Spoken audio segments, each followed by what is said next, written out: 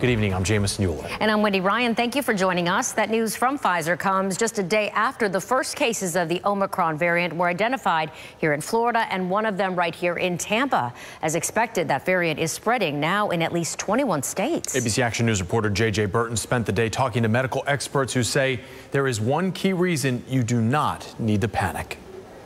New COVID-19 cases are up 19% across the country. Some of those cases are that of the new Omicron variant. As of today, at least 20 states have reported the variant. Florida became the 20th Tuesday, the first case right here in Tampa Bay. We're going to probably see quite a few infections that are going to be appearing over the next 6 weeks or so.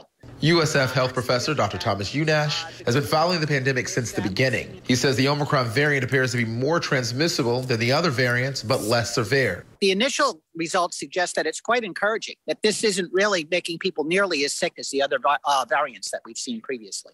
The medical doctors I spoke to today agree. However, they say it's important to remember scientists are still researching this variant, and people with compromised immune systems are still high risk. Yeah, that's correct. This is Dr. Laura Arline. She's the Chief Quality Officer for Baycare. What we don't want to do is to make the assumption that it's going to be just a sneeze or two for everybody.